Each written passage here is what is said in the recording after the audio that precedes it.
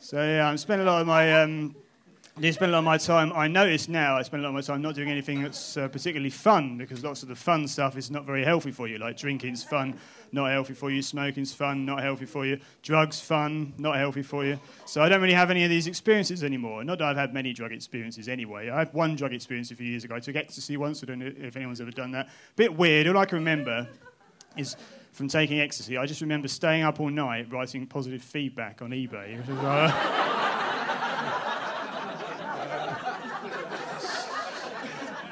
Strange evening. I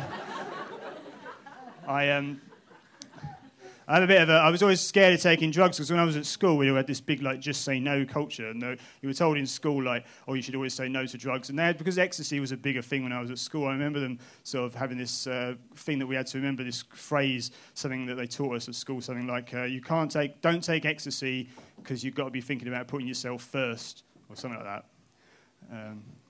I might be thinking of I before E.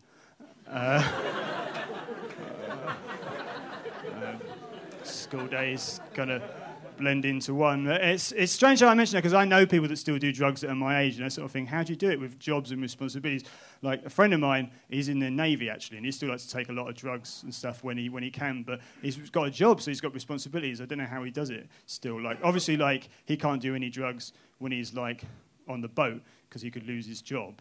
So obviously doesn't do it then. So he actually does have to remember I before E, except after C. So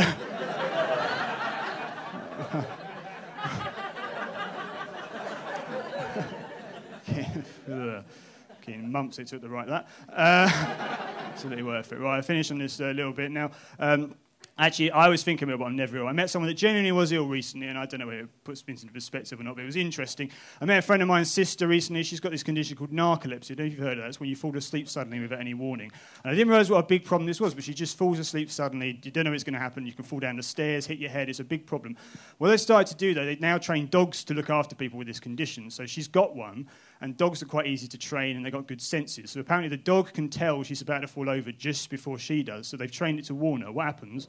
If she's about to fall over, the dog warns her by running up to her, runs around her in a circle a few times so she knows what's going to happen. Then she gets on the floor and falls asleep suddenly, but in a safe position on the floor. Right?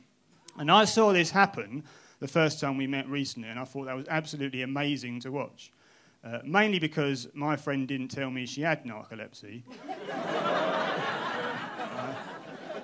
So I thought a dog had just hypnotised a girl. So...